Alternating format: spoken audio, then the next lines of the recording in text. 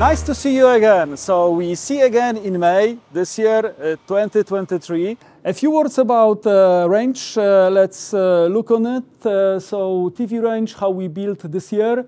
We split to streaming, gaming, and performance. Best value for streaming, then for gaming, all you need for this kind of functionalities, and then for C84 performance, so mix of both. So all what you might dream, you get it.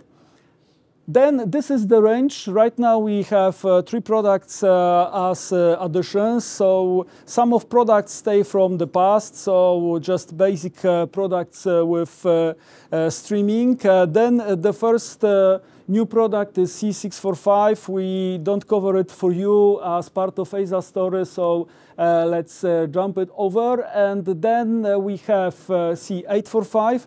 This is the first range we have here. And 55 is our proposal for you. So everything you need for excellent gaming experience, good TV set for you with full array local dimming, also with peak brightness and gaming functionalities. Then C845, we have much higher average brightness. We have also more dimming zones because here we add mini LED. Then you can see it side by side that this average brightness and also peak brightness makes the difference. And C93 remains for the time being as part of the range. But when you visit TCL at IFA, you might see new products coming and changes which will be implemented. So, gaming on our side and gaming strategy looks this way. So, casual gaming with game consoles starting from even first products. Then we add color functionalities. Then with C735 currently available and 745 we have for you, we add high refresh rate and also HDR gaming. Then with C845 we add higher brightness and also more speculars, and then C935 is with more dimming zones. So then if you ask for prices, and so the prices of these products will look this way, but I will send you this presentation so then you will have access to slides. And the full range which is available right now in Europe looks this way. And then there is slight difference for UK, but tomorrow I will cover it because we don't have Mark with us. But how TCL range is in fact positioned versus products from other brands you see here. This is just the latest version. And then areas of products we address, starting from streaming, best value, performance, and ending up with best products. But let's quickly cover our last part, which is our proposal for you. So then C84, the range is made of 4 sizes, starting from 55 up to 85 inch. Mini LED, QLED product is coming with panel able to go up to 144 in UHD and 240 in Full HD.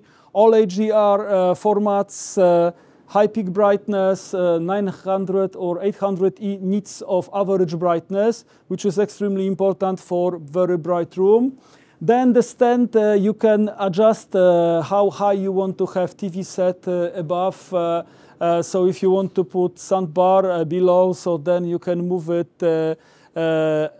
bit higher. And then what we change between C83, you see here, we add sizes, we double dimming zones, we improve on picture processing, then we add more motion capabilities, and then we also add more gaming options.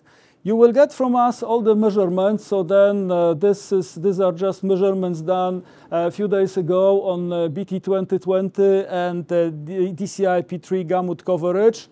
Out of the box looks like this, so of course it can be calibrated, but in general, these are standard HDR functionalities.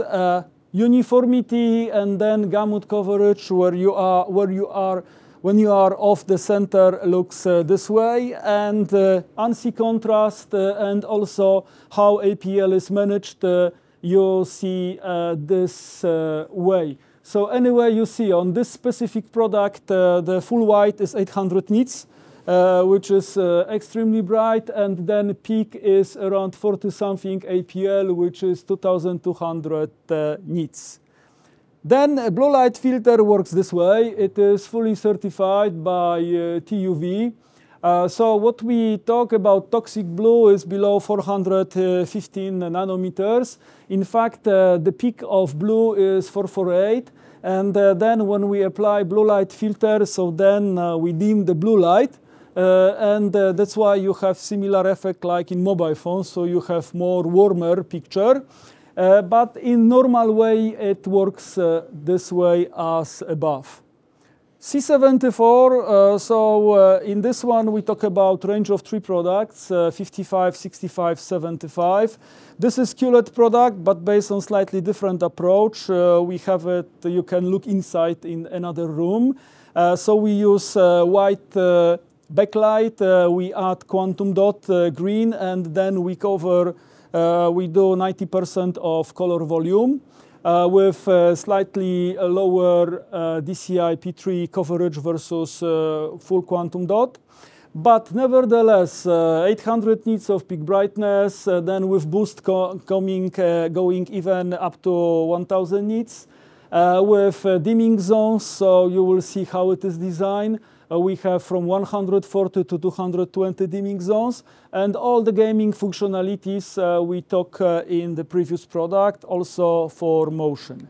If you ask about the differences between 735 and 745, you see it this way. The 735 was generally global dimming, only with 98-inch with almost 200 dimming zones.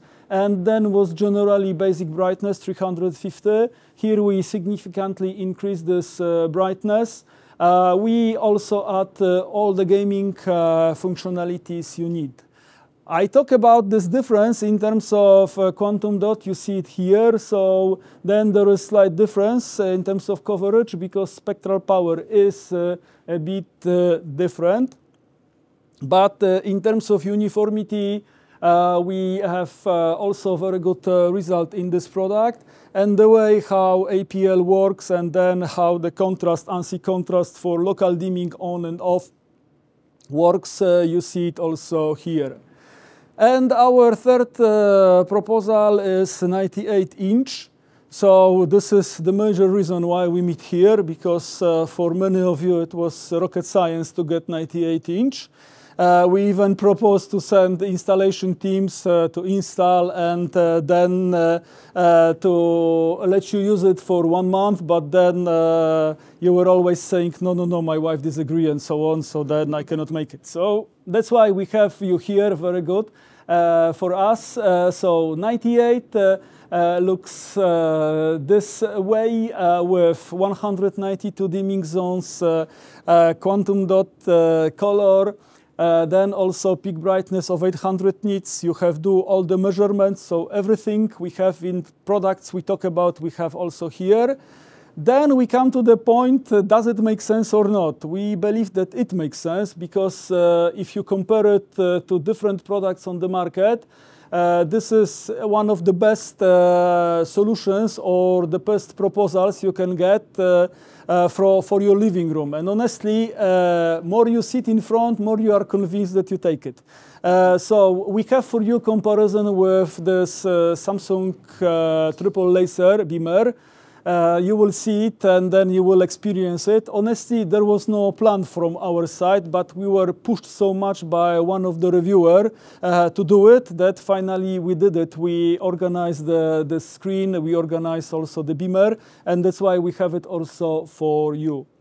And then if we go with this Beamer story deeper, so you see that, okay, the Beamer comes with 2,800 ANSI lumens, but in reality, when you compare it to 98-inch, we talk about 85 nits of brightness. Maths you have in the corner, how to calculate ANSI lumens to nits on the screen. You will be able also to see it. Of course, you can say that color coverage of the triple laser Beamer is excellent, but there is no content which you can use. Nobody will ever produce 106% Rec 2020 content. And then you see that screen resolution, okay, it's UHD versus DLP, which is, unable to do HDR. So it is in general SDR mapping, but you can do it by yourself. You can look on it, and then you can do all the comparisons. So all the measurements for other products you see here. Also, how it looks for color performance, and then for uniformity you see also here, and then for contrast you see here. So I don't know if you noticed, but generally all the native ratio panel contrasts were 7,000 to 1 more or less. So in this one is 5,000 to 1, but it is still VE panel. There are only slight technology differences, but anyway it is still far, far away from IPS panels. And then, okay, 500 nits of full white APL going up to here in movie mode 700 nits. Okay, C64 you might also get for tests, but this is not our proposal for you. So then it's just the third new product, but will cover many sizes. But this is based on different platform, 60 Hertz QLED, also with 120 Full HD for gaming. So it might be the future story for your tests.